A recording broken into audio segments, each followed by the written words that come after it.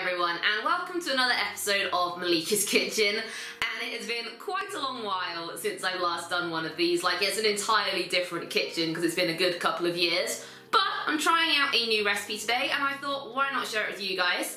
So today I am going to be making lemon and lime curd, and I have never made any kind of curd before. So this could go horribly wrong, but if it does, you guys will be right there with me, and I'm hoping it will turn out well. I've got a recipe, so I'm just going to do my best. So yeah, let's get started. So the first thing we need to do is zest these lemons and this lime. And the first thing I want to talk about is I have never used a lime before, and I had no idea they were so tiny. Like, I just kind of assumed they'd be the same size as a lemon, but look at them. They're minuscule. So that was kind of unexpected. So I've already washed these, and I'm going to take the lemon and I'm just going to run it across here repeatedly. This can take a while, so I'm probably just going to cut to when this is all done. I tell you what, that is quite the arm workout, and look how white they look once they've been all zested. So I'm going to do this with the other two lemons and also with the lime. Just the lime to go now, and my arm is so exhausted. I had no idea how physically taxing it was to zest the lemon, but let's get this lime done. I'll tell you what, despite being smaller, the lime was even harder to zest than the lemon was. Gosh. Right, let's scrape that into our bowl. Make sure we get all of that goodness. Look at that. Oh, it looks kind of like grated pistachio, I guess, where the lime's made it all green. Really weird. So let's scrape all of that into our bowl. Give it a nice little tap. There we go. So this is what it looks like. I'm going to put that into our main bowl. There we go. So let's get all of that into our bowl. Give it a nice little scrape down, and don't worry, I have washed my hands. Always wash your hands before you cook. There we go. So that's now all scraped in. So now we need to juice our lemon and lime, and I'm going to juice them into this bowl rather than the main one because of the pips. So I want to do them to there and then strain them. So I'm going to cut it in half. Doesn't feel quite as juicy as I'd like, but I'm sure it'll be fine. And then I'm just going to squeeze, because I don't have a juicer, and I can already see the pips falling out, but we're just going to squeeze it into our bowl. Hopefully you can see that. I'm going to get a fork soon and use that to try and get some more juice out of it. There we go, we've got ourselves a fork, so I'm just going to use that to really get all of the juice out of this thing and into the bowl. There we go. Come on, last squeeze. Gosh, this would be like a proper workout in a gym. They just make you make lemon curd. Gosh, getting the zest and juice out of lemons is no easy feat. There we go. So I'm going to go ahead and cut all the lemons and lime in half and juice all of them. So now we just have the lime left. I've done all three of the lemons. So let's cut this lime in half, and I've never seen the inside of a lime. So this is what the inside of a lime looks. Basically exactly the same as a lemon. I don't know why I was expecting anything different. So let's juice this lime as well. Get all of that good juice into there. Here we go. So now we have our juice, but as you can see, there are still quite a few pips in there. So what we're going to do is we're going to take a sieve, and we're going to pour our lemon and lime juice through the sieve, catching all of the pips and pulp. Just going to get my fork, try and push some of that pulp and juice through. Make sure we're not missing out on any of the good stuff. So let's try. Come on, go through. There we go. So that is all that was left behind. And now we have our juice and lemon zest in there. Okay, so with the citrus part sorted, we now need to measure out our caster sugar.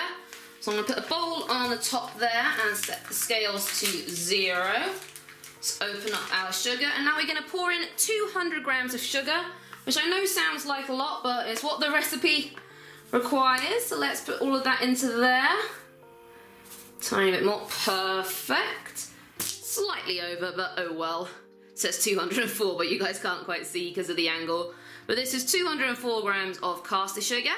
And now we're going to take that caster sugar and we're going to pour it into our lemon and lime mix. There we go. Oh, that's beautiful.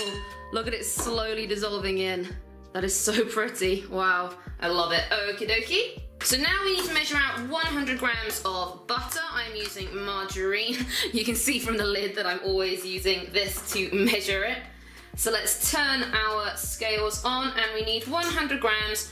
And I'm going to try and do it in little chunks rather than in one big bit so that we can mix it up into the mixture easier. It's nice and soft because it's been out the fridge for a little while. There we go, another 30 odd grams. 87 grams, nearly there. Just adding it bit by bit because we don't want to go over. That's 98 grams. I'm just going to get a little bit more on my knife and wipe it on, and 100 grams exactly. Perfect. And now we're going to take our butter and we're going to plonk it into the rest of our mixture. There we go. Try and scrape off the lid a bit so it's not left messy. And then I'm just going to get our spoon and get all of the butter off the knife. There we go. Okie dokie, so now I've boiled up some water in the kettle and I'm going to pour it into the saucepan. Now it's very important not to let the water level get too high because we can't have it touching the bottom of our bowl. And then we're going to set that water to gently simmer. There we go, you can see that steam sort of rising up around the water. So I'm not going to set the temperature too high because we don't want it too hot. We want it to sort of gently simmer underneath. And then what we're going to do, we're going to take our bowl and we're going to plop that on the top, and we're just going to start gently breaking it down and stirring it a little bit, and we're looking for all the butter to melt. And like I said, we want this to be a nice gentle process, not happening too fast, to make sure that all the ingredients combine properly.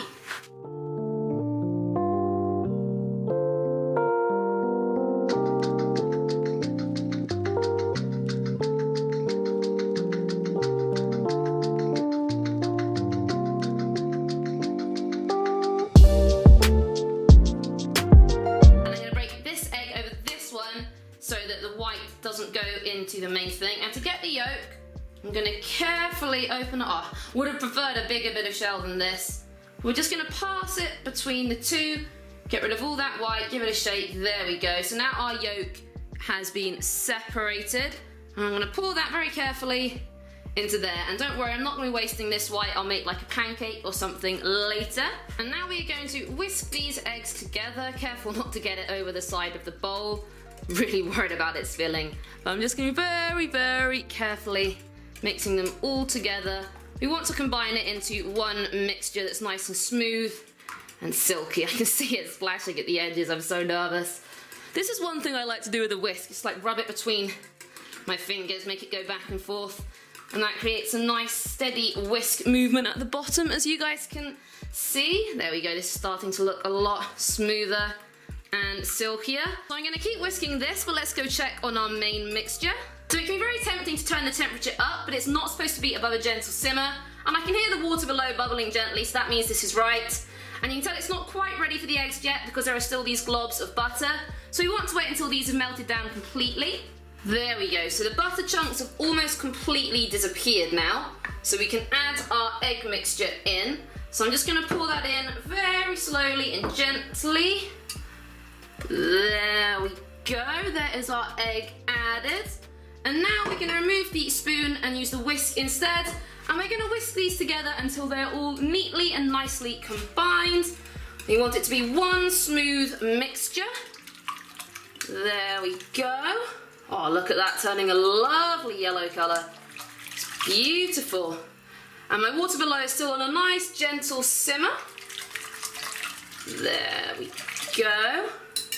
And now that this is all mixed and combined, we are going to be leaving this for 10 to 13 minutes. Now we do want to stir every now and then to make sure it's not sticking, or because we don't want the egg to cook through properly, we just want it to blend and mix the others together to create one solid mixture. The last thing we want is a layer of lemon and then a layer of scrambled eggs at the bottom. So we want to gently stir it every now and then, making sure the temperature doesn't get too hot, so we don't want to turn our water back up. So it's been going for about 5 or 6 minutes now. It's slowly thickening, not super thick yet, but with custard it doesn't thicken until right before the end. So I'm kind of hoping that lemon curd is the same and it will stay quite thick until nearer the end. But it definitely is making some progress in the thickness department, and it's still nice and smooth and combined, which is good. And we'll probably give it another 5 or 6 minutes.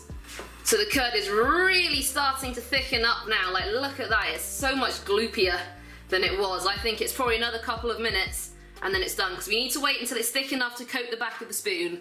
And you can see it on the back of the spoon, but it's still a bit too thin, but we're definitely there. I think another 1 or 2 minutes now, because the speed with which it's thickened up has been really, really quick. It was like thin, thin, thin, whereas now it's a lot thicker and a lot gloopier. So hopefully it should be nearly ready.